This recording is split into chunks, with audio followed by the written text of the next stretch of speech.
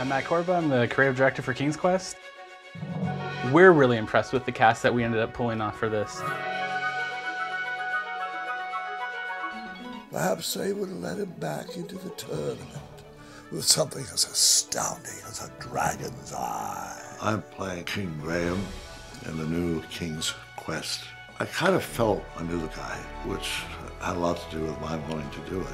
I'm Tom Kenny, and I do the voice of the Merchant of Miracles in the King's Quest game. No time to lounge, my boy! Lucky for you, the parade is halted. Another case of a mysterious missing bridge, I imagine. The thing about the Merchant of Miracles is, once in a while he'll help you, but he always reverts right back to his con man ways. It's a compulsion. He can't stop it. Let's see, here's your money back. 1, 2, 3, 1. And I don't think I'm a bad guy, but it's really fun to play bad guys. He grew into the character, and as he started, he got more mannerisms out, and he started gesturing more and making like faces and hand shapes. Does that look like it goes with my apron? My name is Zelda Williams, and I will be voicing Amaya Blackstone in the new King's Quest. What a glorious day for a tournament.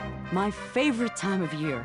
Amaya is the blacksmith in Daventry, and she's like a no-nonsense, like, what are you worrying about, Graham? You should just go and solve the task. Just go do it. Put that sack lunch down. Get out. Yeah, I can't be a fan of anyone that connected with their emotions. Hang on a sec. Graham, right? I'm reading the part of Manny. You'd be surprised at the information people give out when they're too busy thinking about their own agenda. My character in this is the clever one, so I enjoy that part. Without you, no one could have made it across. Well done, Graham. You know what? We're going with that one right there. That's fabulous. Moving on. I'm Maggie Elizabeth Jones, and I play Gwendolyn. You faced a dragon. You made weird new friends. You battled for wits. I just don't get it. Being the voice of Gwendolyn is really cool because you're in a video game instead of being in a movie, which I've usually been in. I get to be part of a game, and it's pretty cool. So, I've just got to know. What's brewing in that cauldron? Is it a transfiguration elixir? Is it an invincibility potion? If I drink it, will I understand the language of creatures? My name is Josh Keaton, and I play young King Graham.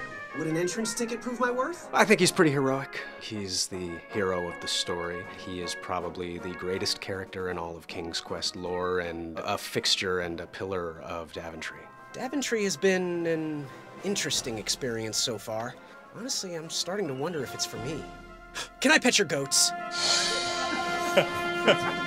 Ooh, a shield, huh? It's been a lot of years since a new King's Quest game has hit the market and been out there. Yeah, I mean, it's an old franchise, too. I mean, it's about 30 years old now, so it's older than I am. I mean, these are classic games, and so many games after the fact have really just been an evolution of what Sierra Games brought to the forefront. I love adventure games, and puzzle games especially were my childhood, and I'm really glad that there are games that are bringing that back. You don't have to be aware at all of any of the previous versions of it. This is a great entry-level starting point to King's Quest.